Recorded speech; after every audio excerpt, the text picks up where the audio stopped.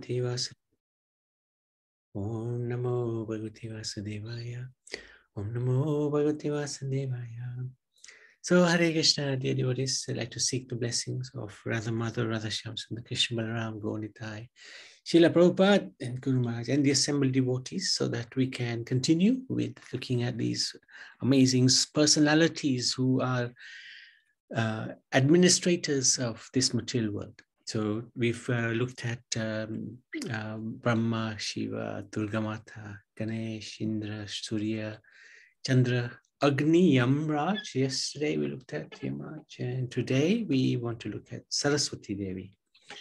So now this is very interesting. In the spiritual world, there are three major potencies of the Lord. There's the Samvit, which helps the residents of the spiritual world recognize their relationship with Krishna. There is Sandhini, which ensures there's the variegatedness in the spiritual world. There's a lot of variety. And then there's the Hladini Shakti. This is perhaps of the three the most potent.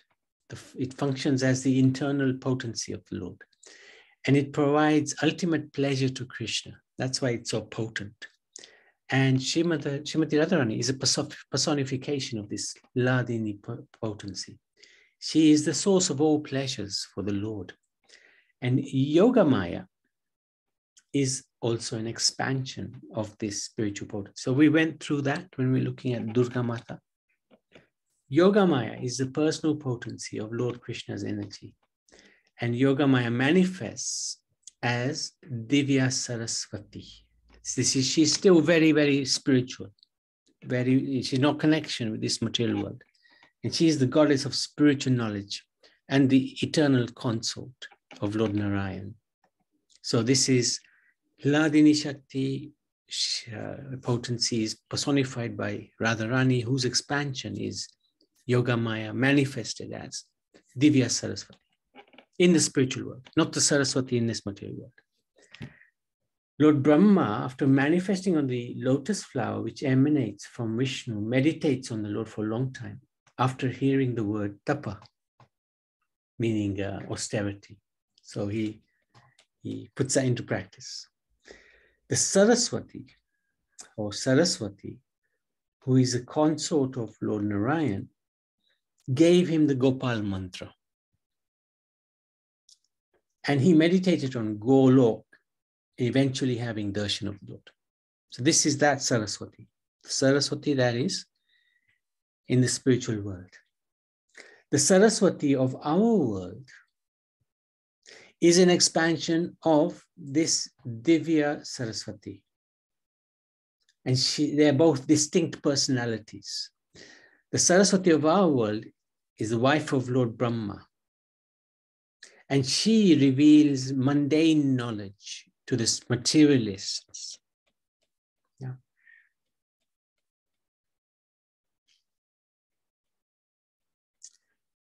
And to the devotees, this Saraswati in this material world will give them Divya Gyan, will give them transcendental knowledge. She's a divine spiritual goddess, an expansion of Radharani, who's Krishna's internal energy. So we can have a quick look at how that works within the spiritual context in dialectical form. So we've seen this before. The spiritual and material worlds. We have Devi Dham here, then Mahesh Dham, then we have the effulgence of the Supreme Lord, we have Haridham, Vaikuntha, Ayodhya, and then finally Golok, Vrindavan. Now, if we look at this section here, which is Vaikuntha, this is Vaikuntha. And a little bit more detail of Vaikuntha, we have Mother Saraswati there. So this is, this is Lakshmi Narayan. And these are the expansions. This is the first Chaturvyu. or maybe the second Chaturvi. This is the second Chaturvi. And Saraswati is an expansion. She's like Lakshmi, and her eternal consort is Padumna. There you go. Saraswati and Padumna. This is the Saraswati in the spiritual world, not in our world, not the wife of Brahma. This is the wife or the consort of Narayan or Padumna. So this is Brahma. Prabhuji? Yes. Yeah. So yeah. So this Saraswati who is with Narayan. Yes. That Saraswati and this Saraswati, this Saraswati is an expansion of that Saraswati. Yeah, that's it. And then there's third Saraswati is one who is in the material world and wife of Brahma. Yes. Correct. Correct. Okay. So when we pray to Saraswati at the time of the Diwali and the Diwali cards, that is which Saraswati is that? That's the material world, Lord Brahma's wife. Brahma's wife. Yeah. And in the temple, when there's a Lakshmi Narayan temple, then it is the Saraswati and Lord Narayan.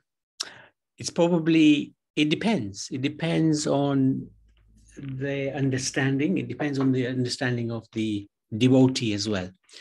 So, for example, the materialist will be worshipping Saraswati to get mundane knowledge, but the devotees will be worshipping Saraswati of the spiritual world. So even during the time, as you said, of Diwali, actually the devotees will be worshipping Saraswati, the consort of Lord Vishnu, because they want Divya Gyan, and she will only give Divya Gyan. The material world Saraswati will give mundane knowledge to those who want mundane knowledge, but she'll give spiritual knowledge to those who want spiritual knowledge. But the devotees will always approach the consort of the Supreme Lord, Saraswati, Divya Saraswati. Yeah. It can get confusing, isn't it? It can get confusing. Very confusing. Very confusing. Which Saraswati they're talking about. But in the temple, for example, our Guru Maharaj, he has installed the deity of Saraswati in Kalkidham. And I did ask him, actually, is this Saraswati of the material world or the Saraswati of the spiritual world? And he said, it depends on, as far as he's concerned, this is the Saraswati of the spiritual world. But it depends on the worshipper. You can worship her as Saraswati of the material world if you want to. But the devotees will worship her as the consort of Narayan. Okay. And beg her for spiritual gyan. Like Brahma, when he meditated, she came and gave him the Gayatri mantra. So. And this Gayatri mantra, and this another mantra you just mentioned is Gopal mantra. That's the mantra that she gave him. That's the mantra she gave him, Gopal mantra. That's the one he meditated on. Yeah, the Divya Saraswati. Yeah, that's correct. Gopal mantra, okay. Gopal mantra, that's correct. Okay. Thank you so much. Very good.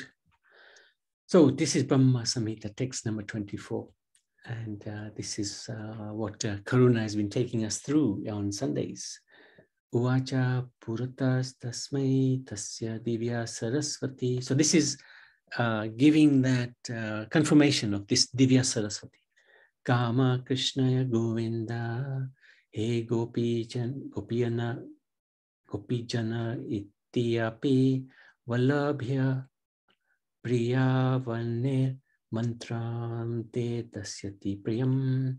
Then the goddess of learning, Saraswati, the divine consort of the Supreme Lord.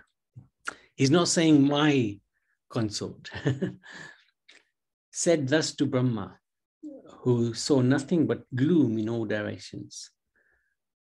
O Brahma, this mantra. So this is the Gopal mantra. Klim Krishnaya Govindaya Gopi Janavallabhaya Swaha will assuredly fulfill your heart's desire. So this is the initiation given by Mother Saraswati, Divya Saraswati, to Brahma. It's very powerful, very, very powerful. So now we're going to come to the Saraswati of this world. Saraswati is the goddess of knowledge, music, art, speech, wisdom, and learning, and is closely connected with all aspects of Vedic culture. She is one of the three Devi, along with goddess Lakshmi and Parvati. She represents Satagun and Gyan Shakti. Saraswati has three main forms. It's Vacha, speech, personified as the goddess of learning and the arts, as the legendary river, now dried up. After creating the world, Lord Brahma looked at what he has made. He realized that the world was uninformed, so ignorant, and utterly lacking knowledge. Therefore, Brahma created an embodiment of knowledge to help him with his monumental task of creating intelligence. Hence, from his mouth originated the goddess of wisdom and knowledge, goddess Saraswati. So she is actually an expansion of the Divya Saraswati in the spiritual world. Later, she became the bride of Brahma. The Vedas also counted among Saraswati's children. Vedas are counted as her children. She's therefore called Ved Mata, the mother of the Vedas, or the mother of knowledge. So this is Brahma and Mother Saraswati. The goddess Saraswati is depicted as a beautiful woman dressed in pure white with a blue border, deep blue border, often seated on a white lotus, which symbolizes light, knowledge, and truth. She not only embodies knowledge, but also the experience of the highest reality. Saraswati's color is white, representing purity, as she rules the intellectual and creative realms. Worldly possessions do not interest her. She does not adorn herself with an abundance of gems and jewelry like other goddesses, nor is she generally worshipped in her deity form at home.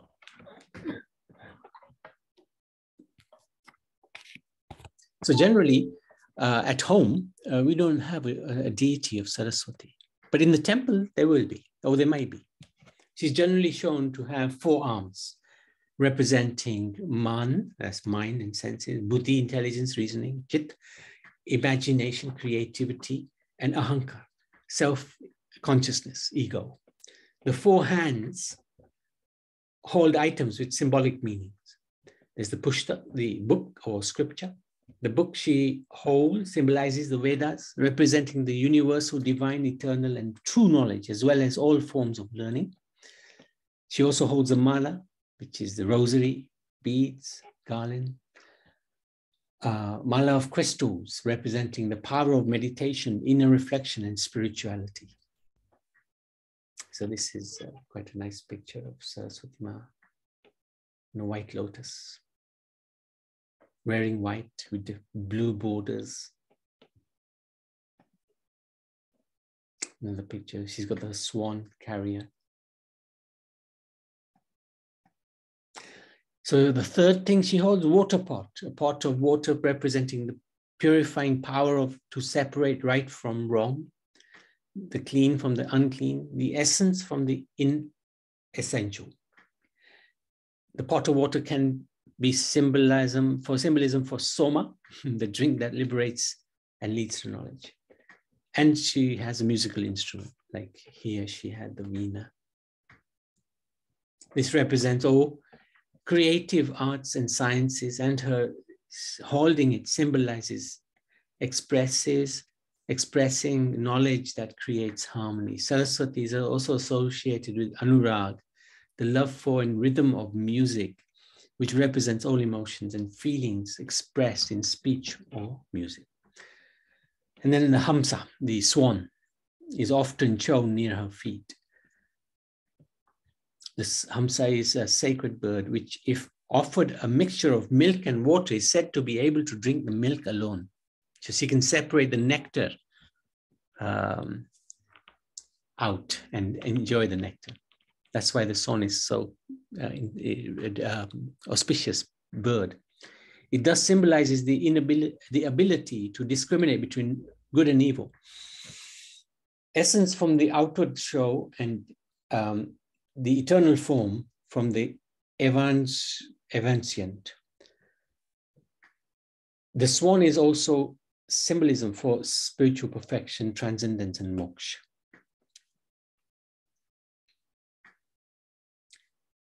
Generally, the swan, we say swan-like devotees, graceful. Swans are very graceful, very dignified. They're very much in this mood of Sattvagun.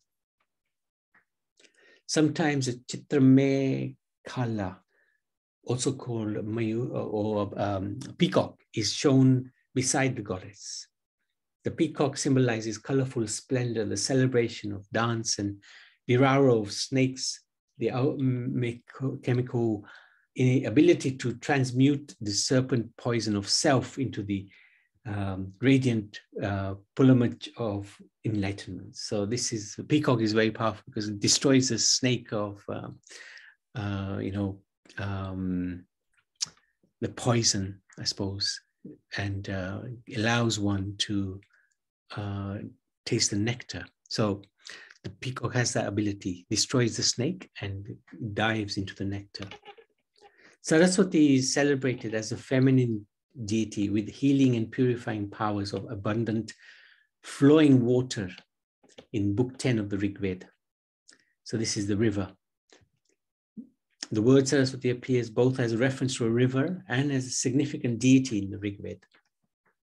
She also goes by many names: Shataru, goddess of material existence; Bharati, eloquence; Brahmani, power of Brahma; Brahmi, being the wife of Brahma; Varneshwari, goddess of letters; Kavi Jivya Gravasini, one who dwells on the tongue of poets; Veena Pani, holding Veena in hand; Varneshwari, goddess of letters, said that already; Vidyadatri, goddess who provides knowledge; Veena Vadini, goddess who plays Veena, the musical instrument held by goddess Saraswati; Pushtak Dharini, goddess who carries a book; Hamsa Vahini, goddess who sits on swan; Vagdevi, goddess of speech. The honor offered to the spiritual master is transferred to Vyasadev because Vyasadev is the original guru. Therefore, it is stated, Devim Saraswatim Vyasam. So this is what we chant every day, whenever we read the Bhagavatam. Narayanam Namaskritya Naram Cheva Narottamam Devim Saraswatim Vyasam Tato Jayamudiriya. Saraswati Devi, knowledge or goddess of education, Devim Saraswatim Vyasam Tato Jayamudiriya. After offering obeisances to Narayan, then Vyasadev, and then Saraswati Devi. Very important person whom we have to honor. There are two main festivals celebrated in her honor. Vasant Panchami. This is the spring season festival celebrated throughout Bharat. Worshipping Mother Saraswati, the goddess of education, creativity, and music is of great significance. It is also quoted that on the day of Vasant Panchami, Brahma created the goddess Saraswati. That's why worshipping Mother Saraswati on this particular day is unique. So often students will be worshipping her on this day. I think we talk about that a little bit later. As per Vedic education, literature, Lord Krishna blessed this goddess Saraswati that on Vasant Panchami, she should be worshipped everywhere. People offer their obeisances and worship goddess Saraswati on every Vasant Panchami. On this day, goddess Saraswati is worshipped before midday. Devotees adorn the deity with white clothes and flowers. The white color is believed to be the favorite color of goddess Saraswati. Usually, the sweets made of milk and white sesame seeds are offered to goddess Saraswati and distributed as prasad amongst friends and family members. In North Bharat, yellow flowers are offered to goddess Saraswati on the Auspicious day of Vasant Panchami, due to the abundance of blossoming mustard flowers and marigold at this time of year. The practice of introducing children to the world of education and learning on the day of Vasant Panchami is important. On Vasant Panchami, most schools and colleges hold a Saraswati Puja. So that's an important festival to honor the goddess of learning. And then we have the Navratri Saraswati Puja. This is performed during the Shrad Navratri festival, which is more common in South India. The celebration starts with Puja Vyapu, placing for worship. It consists of placing the books for puja on the Astami on the altar. It may be in one's own house or in a local nursery run by traditional teachers or in the local temple. The books will be taken out for reading after worship only on the morning of the third day, which is Vijayadashmi. It is called Puja Idupu, taking from puja.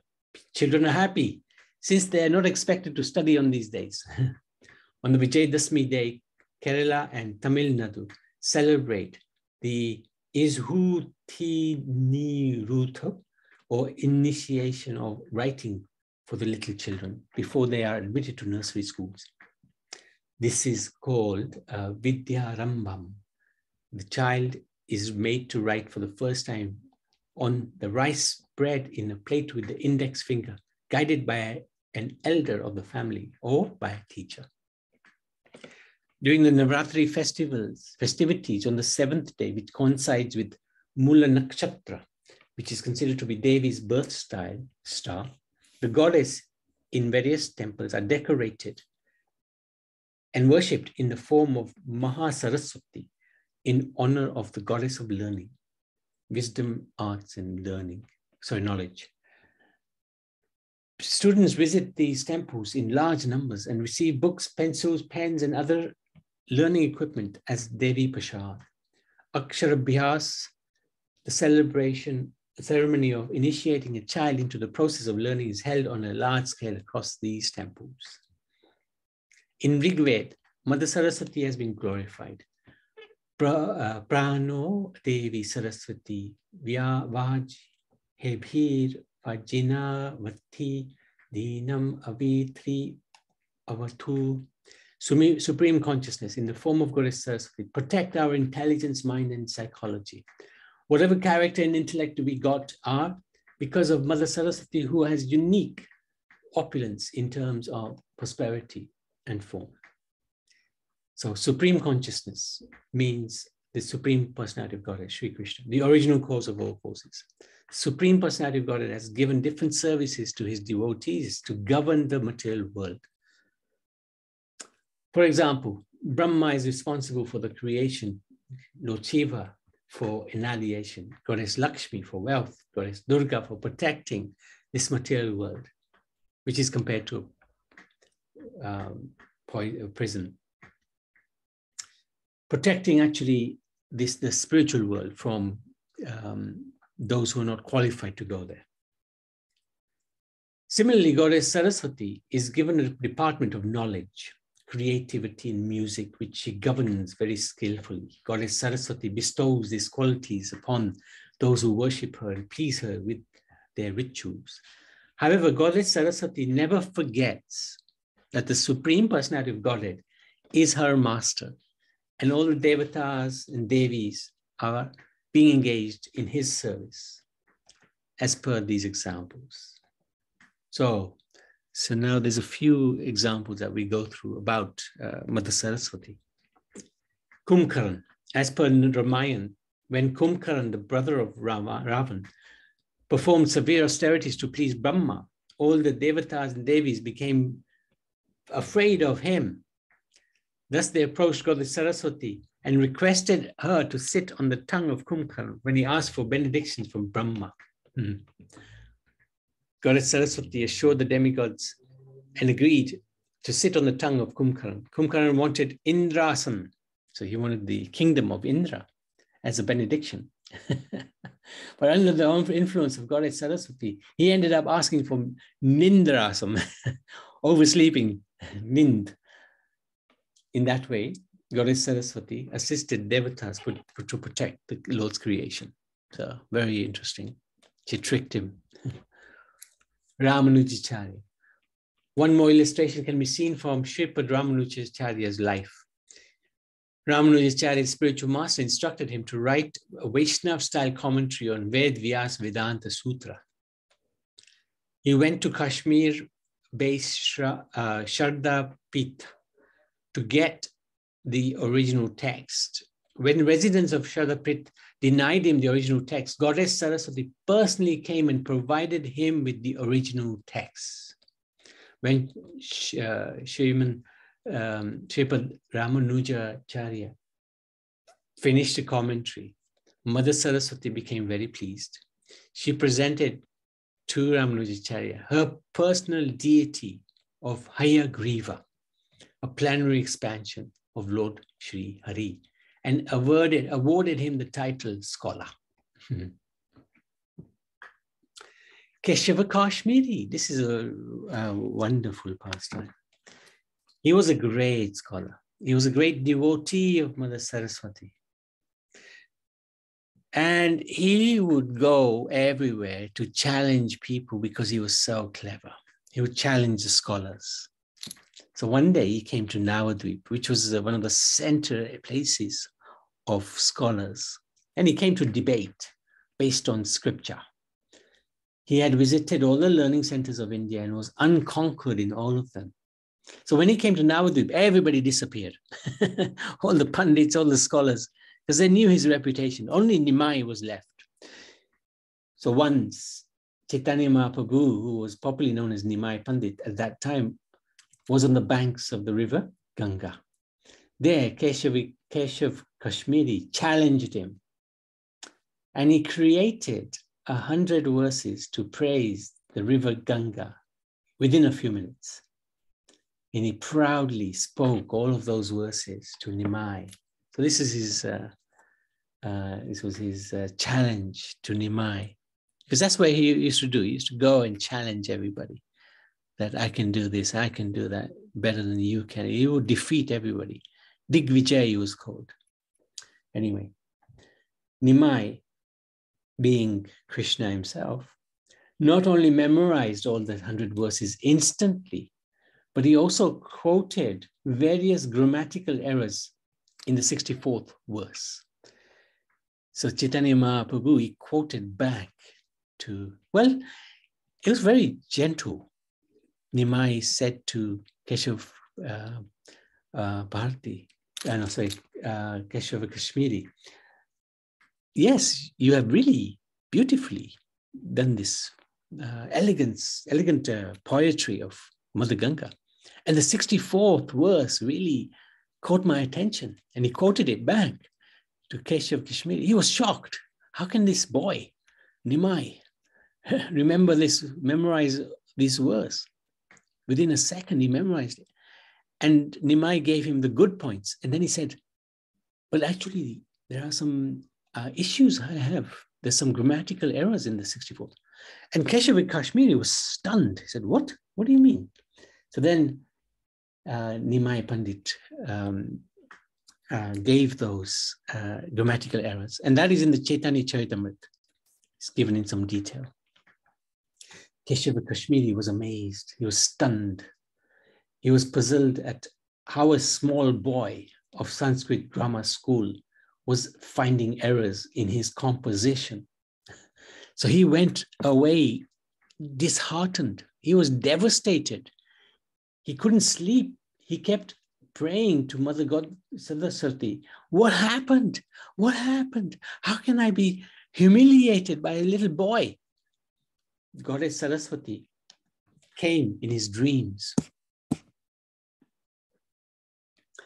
As he was a great devotee of Mother Saraswati, so Mother Saraswati cared for Keshav Kashmiri.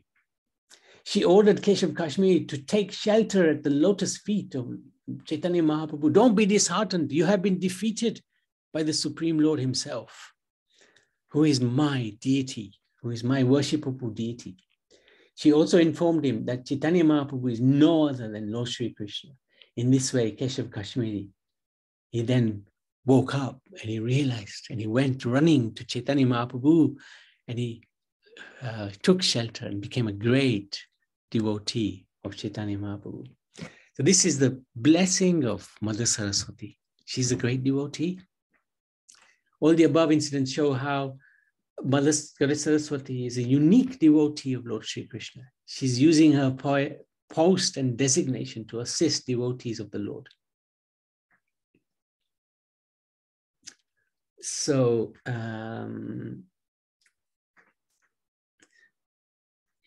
there's a very nice pastime of Mother Saraswati cursing Brahma. Not quite sure whether it's Mother Saraswati or Savitri, but anyway, we'll go through this pastime. Once Saraswati arrived late at the yajna that was being performed by Brahma. The yajna had a ritual that it could not be performed without the wife being present, right? The final bits couldn't be done without the wife being there. And she came very late. And in the meantime, Brahma was given a wife because he couldn't finish the yajna without the wife. So he married Gayatri to complete the ritual. When Saraswati found out what happened, she was very angry and she cursed Brahma. You have filled the world with longing and bowed the seed of unhappiness. May there hardly be any temple or any festival of yours. So due to this curse, there are only two popular temples of Lord Brahma, one in Pushkar, Rajasthan, and the other in Tamil Nadu. Anyway, we'll talk a lot more about that pastime when we're looking at the other Devis, especially Savitri. So that's the end of what I wanted to present. And I wanted to ask Surinder